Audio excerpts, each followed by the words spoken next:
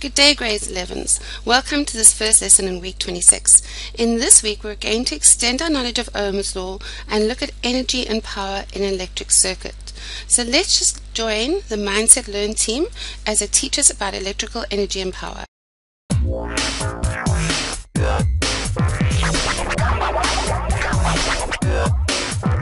Good day, grade 11s. In this lesson, we will look at electrical energy and power. We know that a circuit contains a battery. The cells in the battery contain chemical potential energy.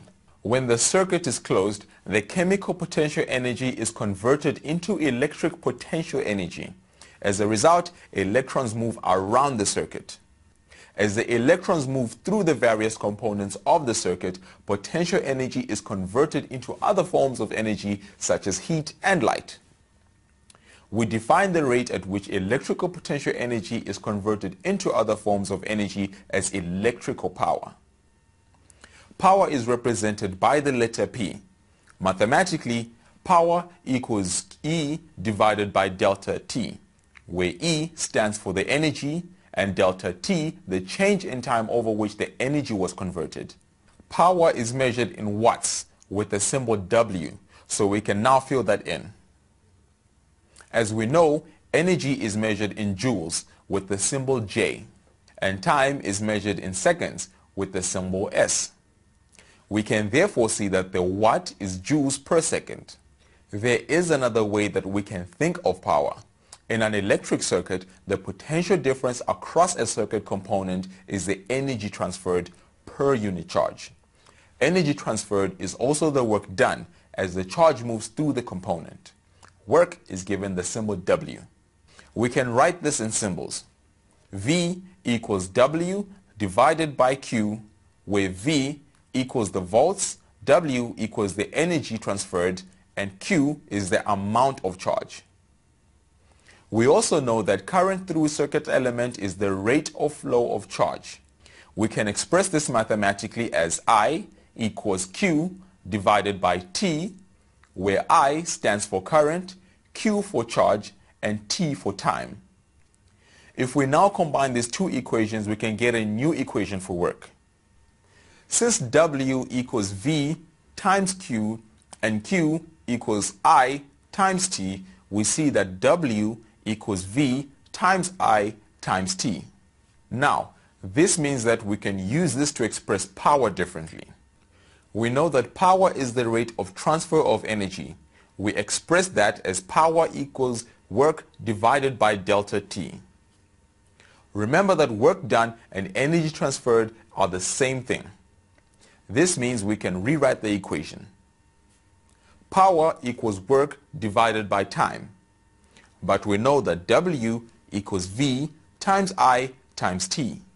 So, substituting in, we get P equals V times I times T, all divided by T.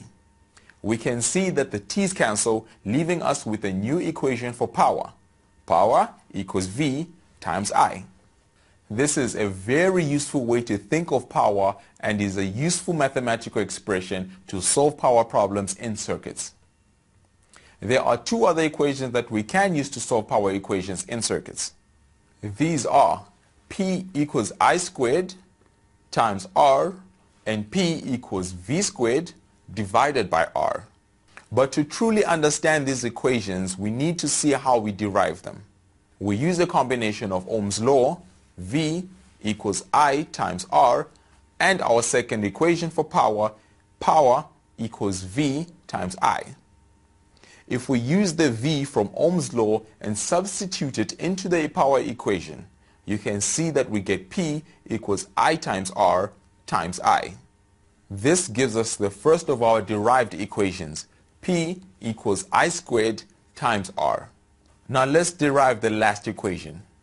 Again, we start with our two equations, Ohm's law, V equals I times R, and the power equation, P equals V times I.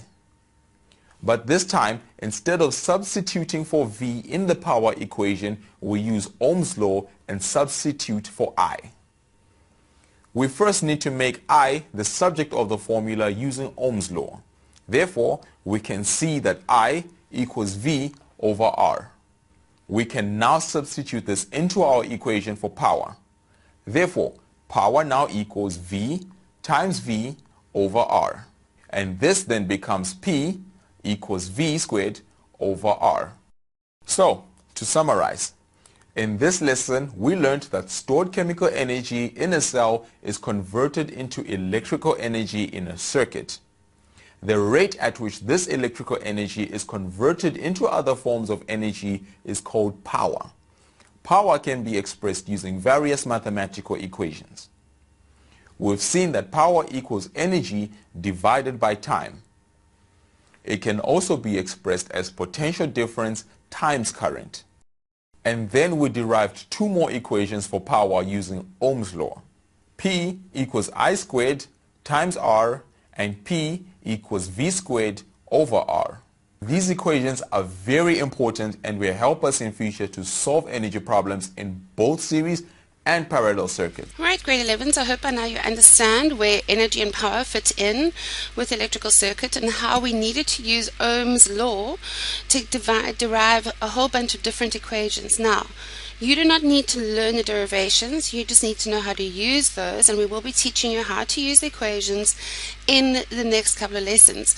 But it is important that you understand where it comes from, but all those equations will be on your formula sheet. Right, please go make sure you understand what energy is, what power is. Have a great day.